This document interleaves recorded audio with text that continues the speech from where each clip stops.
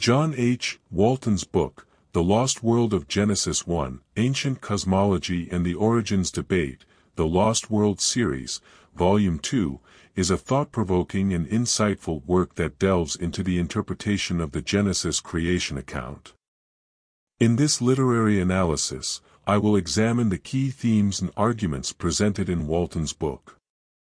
Walton's central thesis challenges the common understanding of the Genesis creation narrative.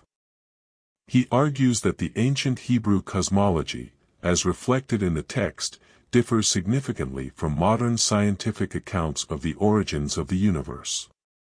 Rather than focusing on the material creation of the world, Walton contends that Genesis.One is primarily concerned with the functional creation of the world, emphasizing the ordering and assigning of functions to the various elements of creation.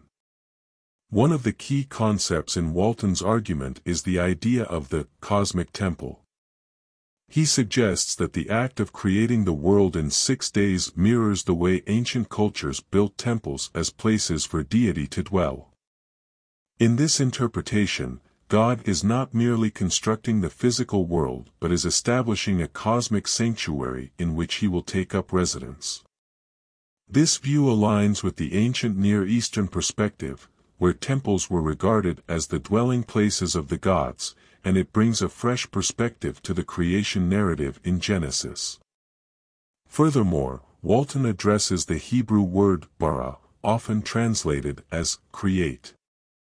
He argues that this word is not necessarily linked to the creation of matter but is better understood as an act of bringing something into a functional role. In other words, God is assigning functions to the various elements of the cosmos, rather than bringing them into existence from nothing. This interpretation challenges the common notion of ex nihilo creation and underscores the functional aspect of creation as emphasized in the text. Walton also discusses the nature of the days in the Genesis creation account. He suggests that these days are more about God's activities in setting up the functions of the world rather than a strict temporal framework.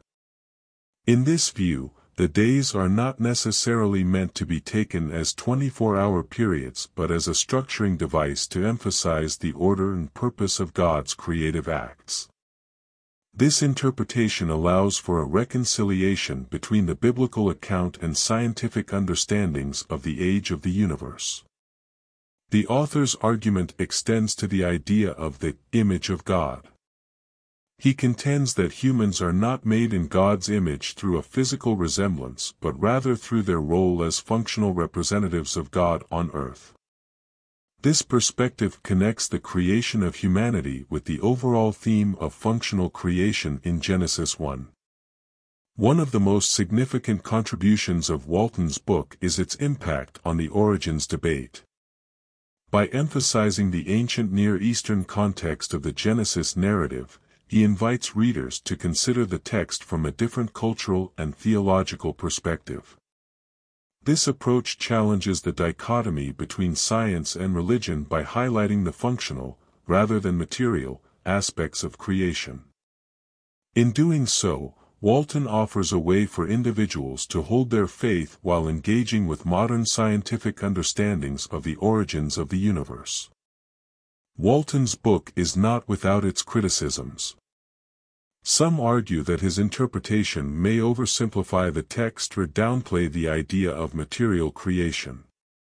Additionally, some theologians may find it challenging to reconcile his perspective with traditional interpretations of the Bible. However, his work encourages a nuanced and scholarly approach to understanding Genesis.One, which can enrich theological discourse and foster a more robust engagement with the relationship between faith and science. In conclusion, The Lost World of Genesis.One by John H. Walton presents a compelling reinterpretation of the Genesis creation narrative.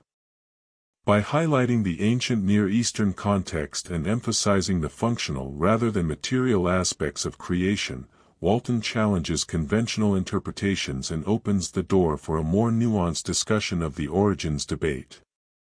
His work encourages readers to reconsider the relationship between science and faith, and it provides a valuable contribution to the ongoing conversation about the intersection of religion and contemporary scientific understandings.